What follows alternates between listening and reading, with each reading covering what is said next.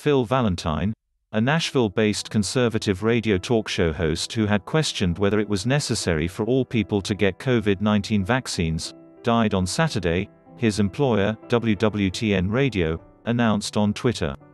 Valentine was 61 years old. "Please keep the Valentine family in your thoughts and prayers," the station said in the tweet. His death comes more than a month after the host first announced he had been diagnosed with COVID-19. On his program, Valentine had repeatedly downplayed the importance of getting a vaccine against the virus, saying last December that he believed his personal odds of dying from COVID-19 were probably way less than 1%. But his message changed in late July when his family announced that Valentine had been hospitalized in very serious condition and was suffering from COVID pneumonia and the attendant side effects. Phil would like for his listeners to know that while he has never been an anti-vaxxer, he regrets not being more vehemently pro-vaccine, and looks forward to being able to more vigorously advocate that position as soon as he is back on the air, which we all hope will be soon, his brother Mark Valentine wrote on July 22. Mark Valentine told CNN's Alison Camerota in a July 26 interview his brother was doing better but was still very deep in the woods and breathing with assistance.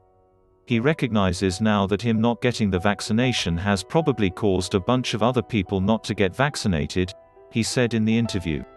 And that he regrets. "This is a real threat. It is a real public health crisis, and it is something that if he had to do over again, his cavalier attitude wouldn't have been what it was and he would have gotten vaccinated and encouraged everybody to get vaccinated," he added. Following news of his death, many shared tributes for the radio host.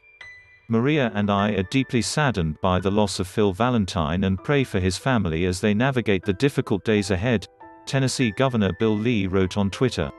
Tennessee House Speaker Cameron Sexton added, "Phil Valentine made a difference in life as a strong conservative voice. He will be greatly missed by all. Our heartfelt prayers and deepest sympathies go out to the Valentine family and Phil's radio family," Sexton wrote. CNN's Paul P. Murphy contributed to this report.